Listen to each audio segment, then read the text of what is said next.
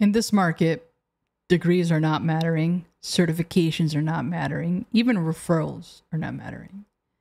So when it comes to spending your money, spend it on quality resources and on a cloud account that you can get actual hands on. I don't think you need to pay for mentorship, for coaching, for a boot camp, for anything like that, which is why we made Learn to Cloud. Earlier this year, we kicked off work to revamp Learn to Cloud. If you're not familiar with Learn to Cloud, it is, in my opinion, the best open source courseware to learn the fundamentals of cloud engineering. So if you're looking for a detailed and guided curricula to learn like a junior cloud engineer skill set, this is perfect for you. It's free. There are no ads on the guide. You don't need to sign up for anything. You don't pay us absolutely anything. My philosophy behind Learn to Cloud when I started it, which I started it around the same time when I joined Microsoft, was I truly don't think that money is the reason that people don't learn cloud. It's the lack of discipline and motivation. So I decided, let's create this, let's put it out there, let's continuously update it, let's get other people involved. And now it's grown into a curricula that thousands of people visit every single week. Many people have landed jobs from it. I get messages about it all the time. And it's just not something that I necessarily care to like showcase all the time. Like, oh, look, this person got this job. I really don't care. And I think that's also the benefit of making it open source and free. Like, I don't feel like I have to justify people to do it. And the reality is that the people who have really committed to it have seen some pretty great results. But the majority of people don't see it through. I think the majority of people start, maybe they'll stick around phase 1, phase 2, and then just don't see it through. And I think that is a harsh feeling to have for yourself. Like, let's say you commit to, like, I want to study 2 hours every day for a month, and then around week 2, you quit. And I don't think there's any worse feeling than quitting on yourself. So yeah, there's a couple of reasons why I've made this free and open source. But anyway, we worked on fleshing this out a lot this year, and we've just finished. And where it's at now is where it's going to stay. Occasionally we'll have some updates on like a couple of links, but generally where the guide is at now is kind of everything you need. I have debated adding an AI phase, like an AI ops or like AI in the context of cloud engineering. But I think I'm going to either create a different guide for that or just use my YouTube channel, the AI YouTube channel, to distill that information, because that is changing so fast. Had I written it into the guide like even 2 months ago, it would look completely different now. Plus, I like that this is like the foundational skills. Like, even though AI is becoming more and more of a thing, you still cannot land a job or even leverage AI to its full capacity without the foundations, which is in this guide here anyway. So we have a welcome page, of course. Why should I use it? The cost, the time. If you have any questions, we have a Discord for updates. Make sure to follow our social accounts. And then I really like this thing. What do you need to know before starting? The only requirements are motivation and discipline. These are aspects we cannot provide for you. This is the biggest thing that when people say like, I want to pay for a boot camp, and my response always is like, at some point you're going to have to force yourself to learn things like the self-study.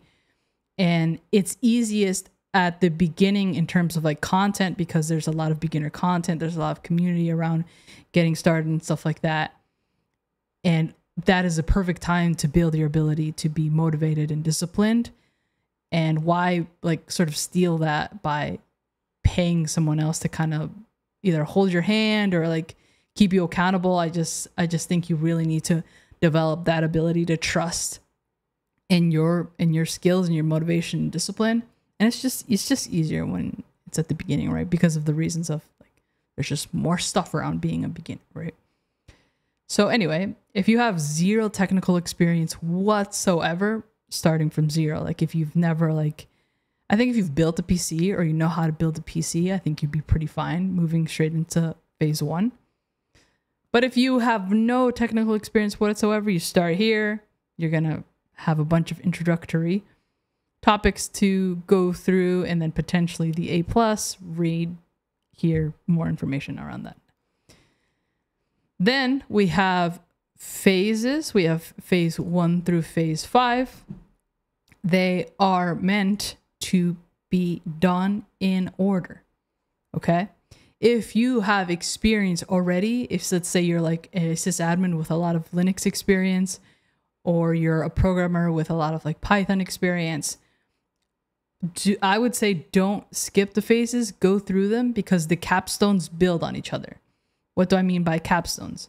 So we have the phases, right? We describe the phases, we talk about what we're going to go through, and then each topic will have something to study, some sort of action to do here, and then a couple other tasks and things like that, and a little bit of a knowledge check down here. That follows the same thing. And then at the end of every phase, we have a capstone.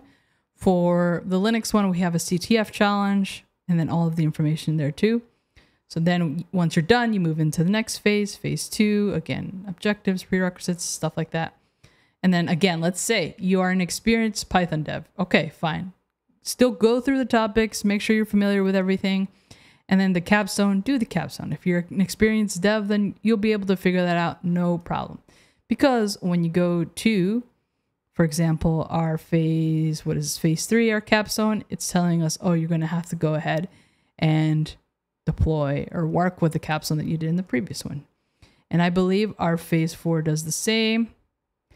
And yeah, they build on each other. So wherever you're coming in at, that I still think just go through them. Go through all of them. Highly recommend that. We also have a security one. This is actually going to change a little bit. We're going to remove some content around it, but it's still pretty good. If you want to get into cloud security, this one is like very, very comprehensive for that.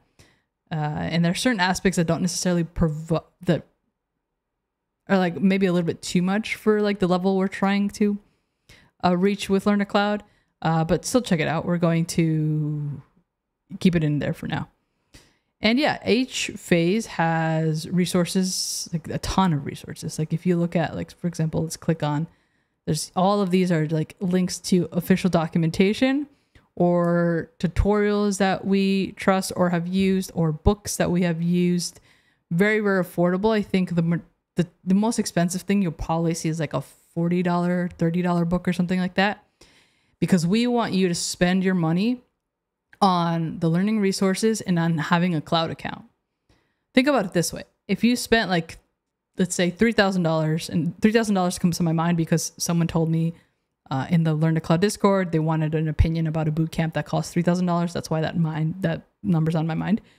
If you were to spend $3,000 on your own like resources, first of all, let's cut that in like more than half. Let's 1/3 it. $1,000.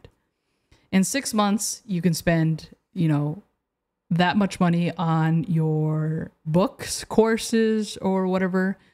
And then you can spend that on having your own Azure account, your own AWS account, your own GCP account. I build projects all the time. I have never gone over 150 USD a month. I build many, many things all the time. So $1,000 can get you very, very far. I'd rather you put that towards your resources and your cloud account, and then just follow the guide. Again, I lose money on this. I have to pay the hosting. Constantly my free time is being spent updating it. My intention really is for you to just learn. There is no reason for you to learn, and I want it to be brutally obvious that the reason that you cannot learn this stuff is on you, right? It's not a price thing. It's not a resource thing, right? It's just you. There's no more excuses. You have everything you need to learn this stuff and succeed. So go and do it. All right, go check it out. It's all fleshed out now. I'm very from where it started to where it's now. I'm just so proud of where Learn to Cloud has come, and then we're probably going to, continuously update it in terms of like, oh, if there's a better resource, we'll do that. But yeah, check it out and let me know what you think, and I'll see you in the next video.